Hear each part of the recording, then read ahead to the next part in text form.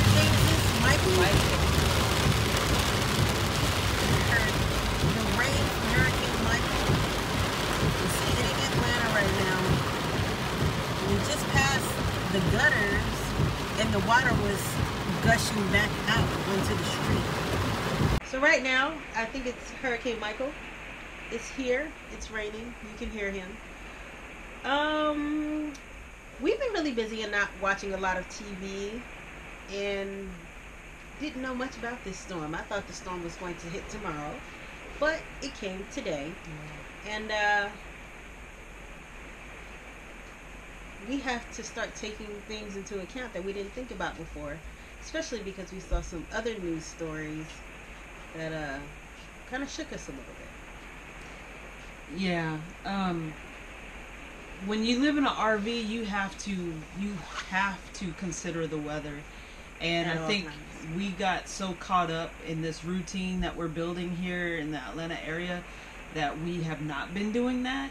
The weather's been super nice, blue skies and everything, but it's hurricane season, and we're in Georgia now, and we're hurricane weather impacts the Atlanta area, and that's something we need to really think about and consider, because when you live in an RV, flash floods can be the end of it.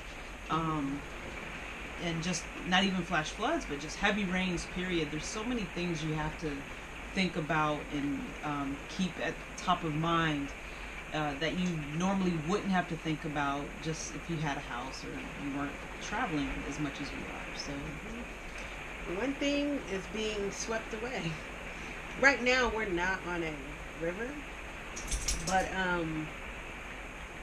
we don't really know much about the area. If it does flood, one thing we should have learned from was when we were out in Texas, we were at a park that was on a river. And you can't take those things for granted, because we just learned that a park out in Texas did flood. Everything washed away. The whole RV park, all the RVs, I believe there's 4 people still missing.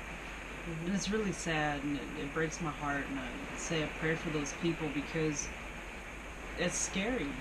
One minute, you're enjoying the RV life, and the next minute it's gone. So something like a flash flood can really be devastating. And matter of fact, when we were in Texas at that park where we got warned that, hey, the river floods out here, so you have to be able to move your trailer, should you need to, you have to be able to do it quickly.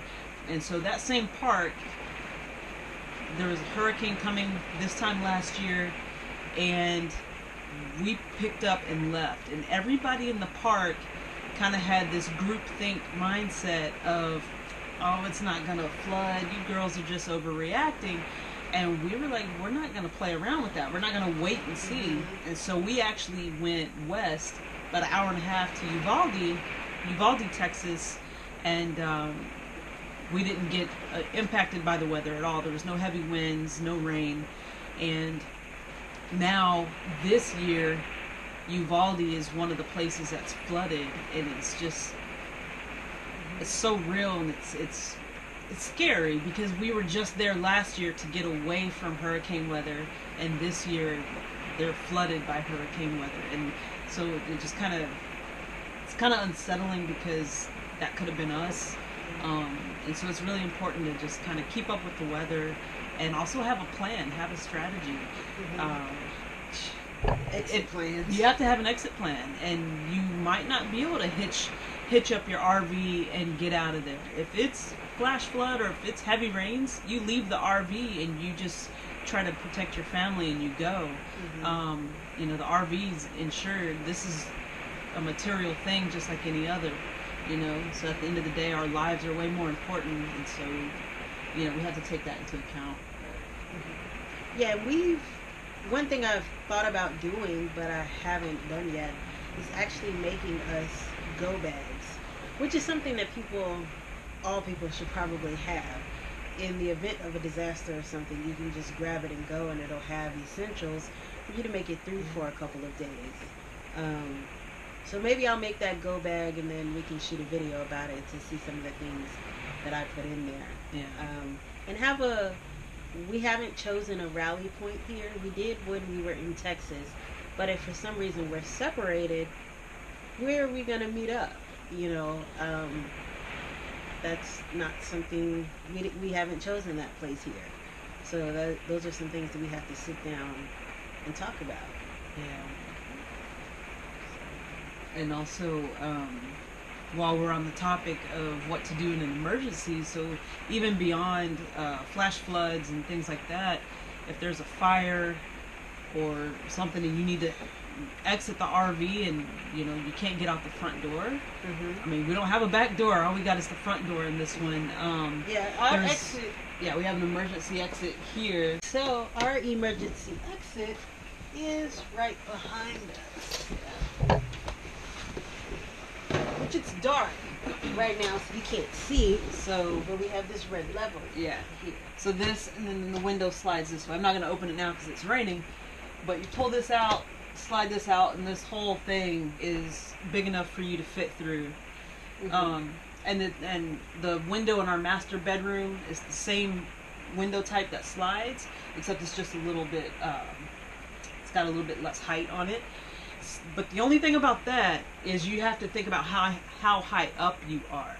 So I've heard of some people who have step ladders that they keep outside their emergency windows, just in case they need to use it, because it's such a far fall down, and you don't want to actually hurt yourself trying to get out.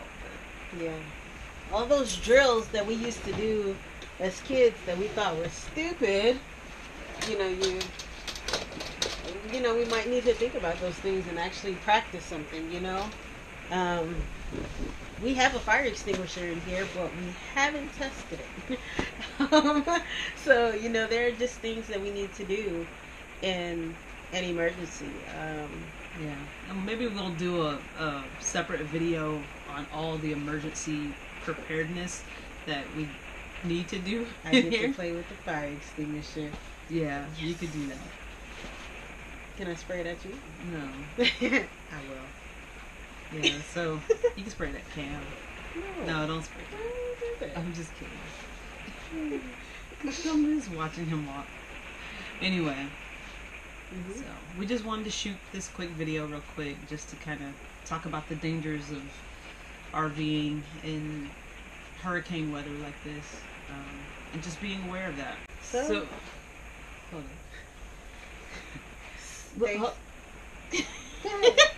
Stay safe, everybody. No, hang on. It threw me off. Alright, so there are some things that RVers should have. We don't have them yet. There are some gadgets out there that'll kind of keep you up to date with what's going on in the weather, so you don't have to actually, have your Weather Channel app or stay tuned to the news stations. There's, I guess, like a weather radio.